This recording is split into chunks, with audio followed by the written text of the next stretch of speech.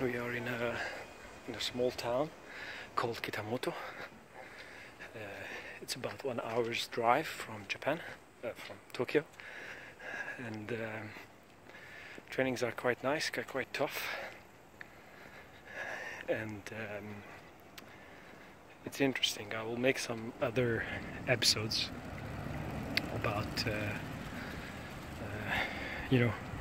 the kind of societal responsibility aspect here in Japan, and how do they place society or form or hierarchy in front of a lot of other things, really. But basically in front of a lot of other personal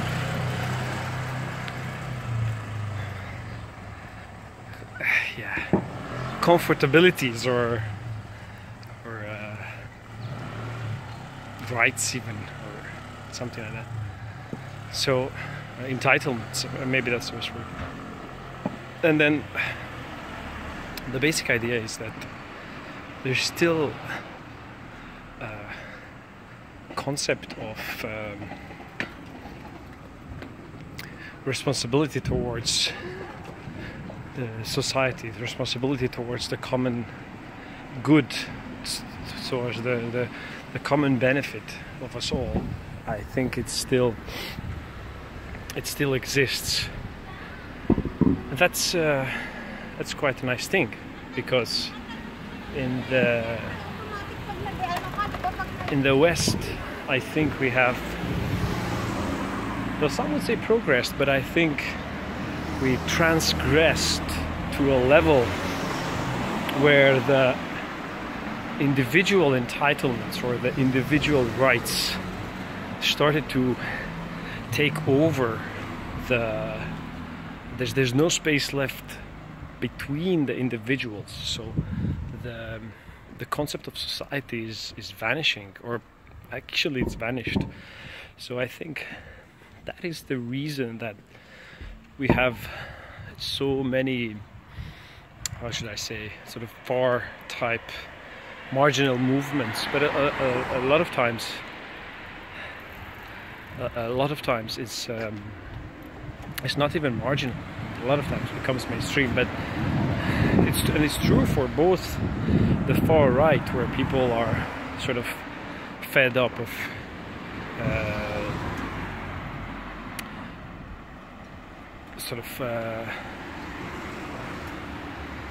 trying to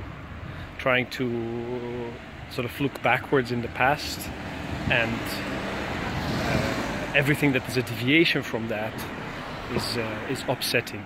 So trying to replicate a society of the past, and oftentimes this is of course the glorious past. But then this is also true for the far left, which is sort of looking perhaps way ahead in the future, or I don't know, in the past in perhaps another direction, but they idealize a society on the complete opposite, where sort of almost like communism, right, where everybody's equal and everybody has not just the same opportunities, but supposedly also the same outcomes regardless of their capabilities or various kinds of religious, cultural, any kind of attributes. And then these are the two far ideological canons.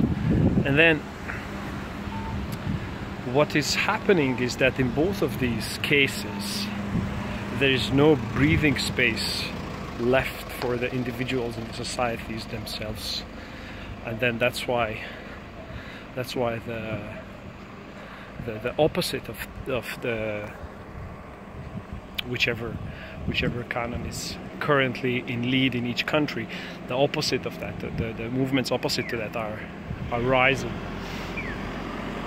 And let me just cross here, or maybe I cross here. The movements opposite to that are rising. So I think we need to strike somewhat of a balance where we keep enough rights for the individuals, but at the same time we also maintain a little bit of social responsibility. But I mean, you can call it responsibility. I think it sounds very much sort of like, if you read 12 Rules for Life by Jordan Peterson, he talks a lot about responsibility. But I'm actually not meaning that in that way, but sort of almost like, well, the Japanese would call it sort of giri, right, which almost means duty. And then it's kind of nice because it's more forward thinking. So if you leave a little bit of space for the benefit of society, but at the same time you also respect the rights of the individuals, then you can have a society which is both accepting, but at the same time it's pleasant to live in. So obviously there's a lot of problems with that, right? So when you go into the grocery store and people are obviously smiling at you, but a lot of times they don't mean that. However, if they do mean it, even if they don't, the overall general interaction with society, because there is actually respect is a better word than responsibility. So if there is an overall good amount of respect maintained towards not just respect towards yourself and respect of the individual rights of the others, which would be either far ends, right? But also the respect of the living space, right? So in a tragedy of commons framing, it would be not just the respect of the sheep or respect of the shepherds, but also respect of the grass, right? The environment which enables these interactions. But in this case it's society, right? Or countries, or whatever governance structure you have, it doesn't matter. But if you respect the commonly accepted rules by society, the overall cohabitation experience can be a far superior experience than if you just respect your own rights. I'm here to pick up some presents, so that's all my thoughts for today. From Kitamoto, they're checking out.